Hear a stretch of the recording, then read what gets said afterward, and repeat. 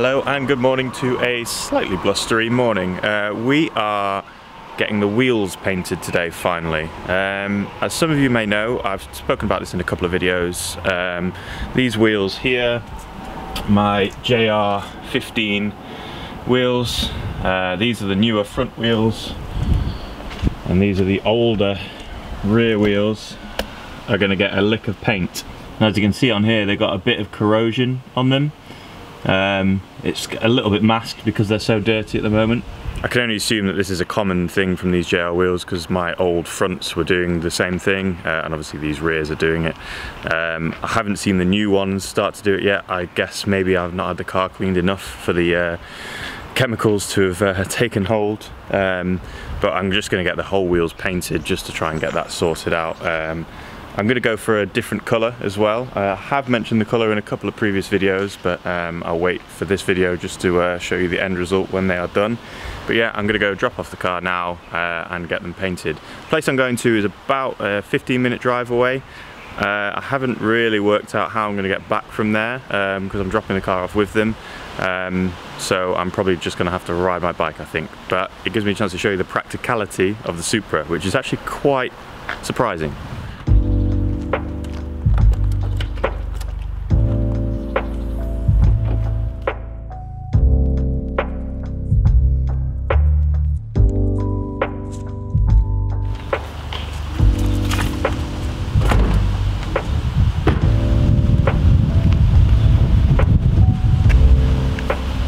And it's easy as that.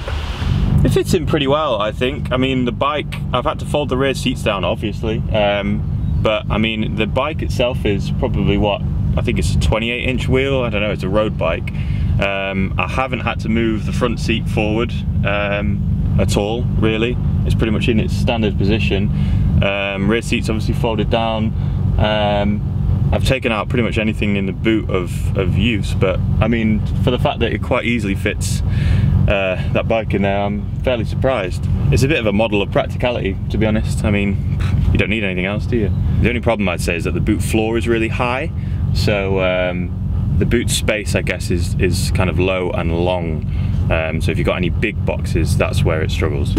So this is the company I'm taking the car to. It's called Revive in Send in Surrey, and this is exactly what I'm going to go for, I think.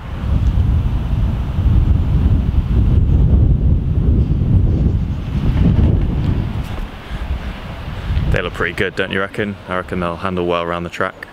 Little biscuits, like rich teas.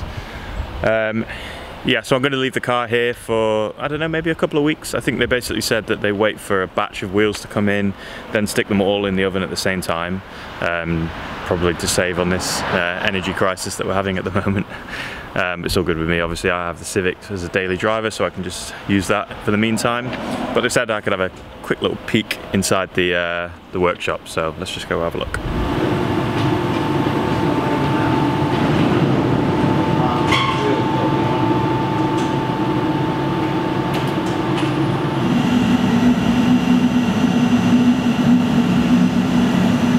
Okay, car all dropped off.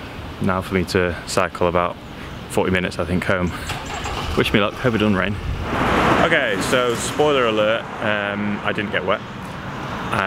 It was a bit of a difficult ride though because my tyre started going flat on the way back. So what I thought was going to take me about half an hour, 40 minutes, took me a bit over an hour. But anyway, this is what we do for the cause. And I'm just seeing the wheels for the first time now.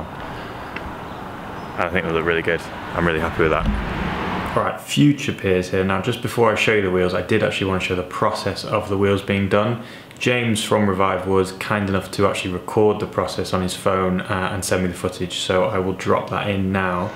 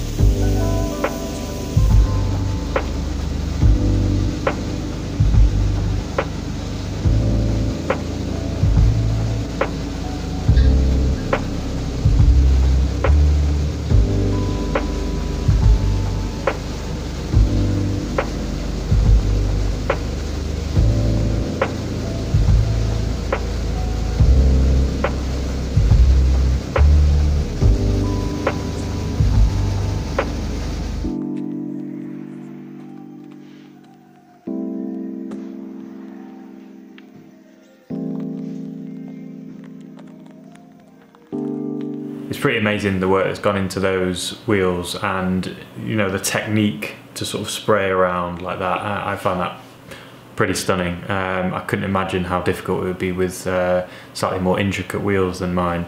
So a big thanks to Alan, Noodles and James for all their hard work getting the wheels sorted.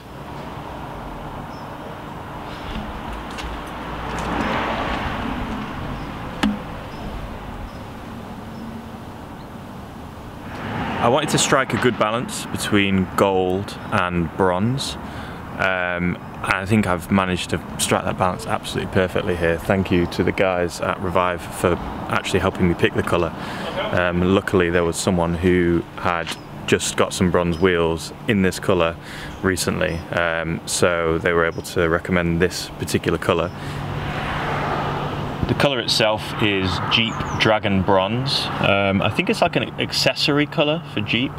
It's a really nice shade of bronze, like a light bronze. What I didn't want was too dark, because when a wheel is too dark it almost disappears from the car and you don't really see the wheels. But then on the flip side of that, I didn't want gold wheels either, because gold I don't think necessarily suits a silver car. So yeah, trying to strike that balance in between the two was quite a difficult task, but I think this is spot on.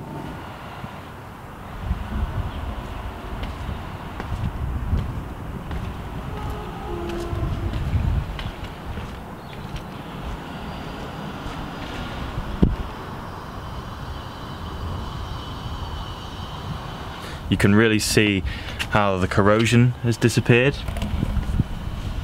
So before we had all this like horrible corrosion around this area here especially, that's all gone. These are the rears, so these are a couple of years old, these wheels now, and they look obviously brand spanking again.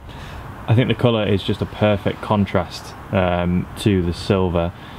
Gold, as I said, would have been a bit too bright. Bronze, maybe a little bit too dark. So this Jeep Dragon Bronze colour is slap bang in between and marries everything up really well.